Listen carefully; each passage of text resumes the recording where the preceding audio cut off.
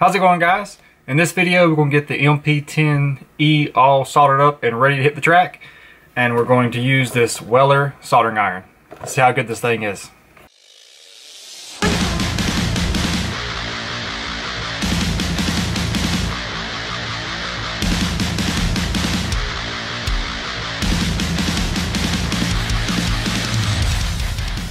Alright guys, I misplaced my old soldering iron. I can't remember what brand it was, but yeah, I lost that thing, so I ran to Home Depot and picked this guy up. Pretty much like the nicest one that I saw they had in stock, I guess. Yeah, we're going to unbox this thing and give it a shot and see if it's actually, if it'll get the job done or not. So, let's get into it. Alright guys, we got everything out of the box. This is what is in the box when I opened it. And I picked up this kit and another thing of solder. I paid 18 bucks for the solder, 25 bucks for the kit with the flux and the cleaner, and the soldering iron itself was $42. Yeah, I don't think that's too bad of a price point. Like I said, I just needed something today. There was no waiting. I had to get something today so I could get this all knocked out and get these things on the track.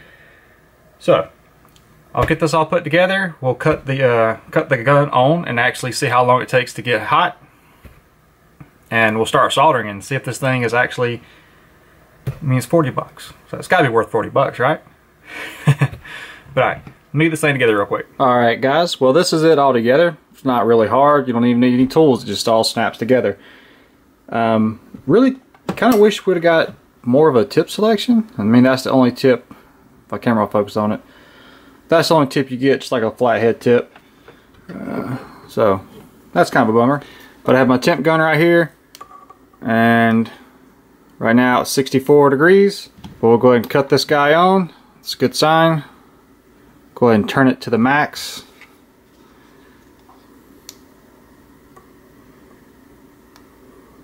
Move down here to the tip.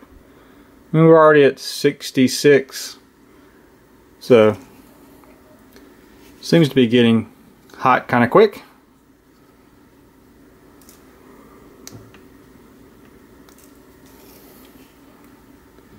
$69.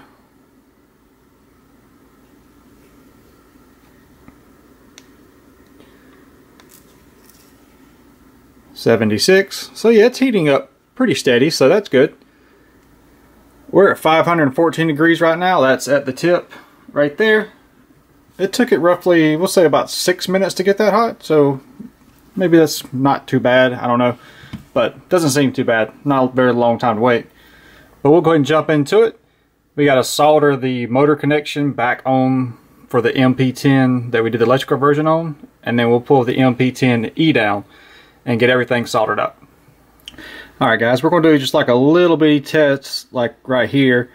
I'm not going to be able to solder and hold this, so you'll have to forgive me. I'm just going to show y'all real quick. Trying to see how long it takes to actually heat up and melt the solder on these connections.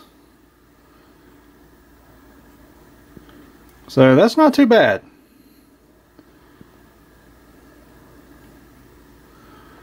That's almost instantly, so.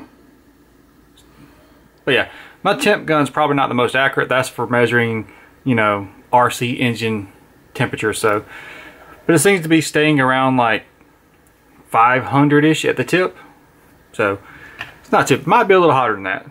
So on the, yeah, so I mean that's all I'm getting, you know, 500, 600. I think it says it goes up to like 800 degrees. I don't know why you would need it to get that hot really, because solder melts pretty like half that, I think. But anyway, I'm gonna get these motor wires knocked out real quick and let you guys see. Don't judge me too harshly on my soldering, but just let you guys see the finished result of the gun. So give me 1 minute. But there you guys go. It's not too bad. You know, I've definitely done worse, trust me. You can look up here. This is what I did with my old soldering iron, and they're not that good. You can kind of see it doesn't seem like it's really melted. They're just kind of blobbed up on there. So you can kind of see these are a little bit more fully melted and just looks a little better.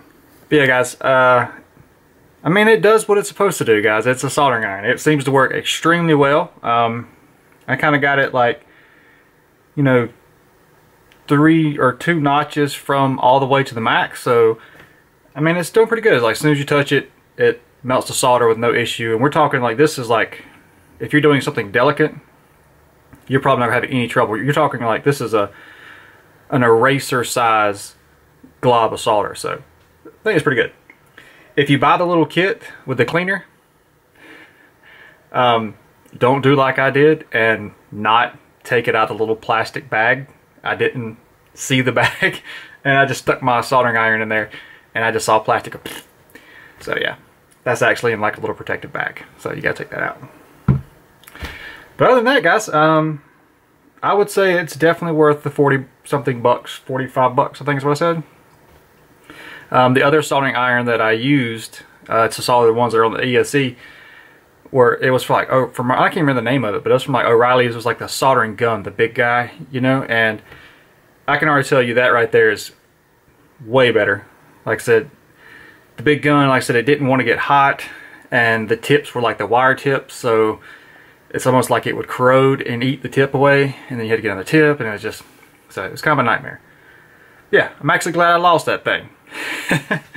Yeah, that's pretty much it. Appreciate you guys for watching, sticking around, sharing, subscribing, and all that good stuff. And if you're here for the RC action, stick around because we're going to get these 2 cars on the track in the next couple of videos.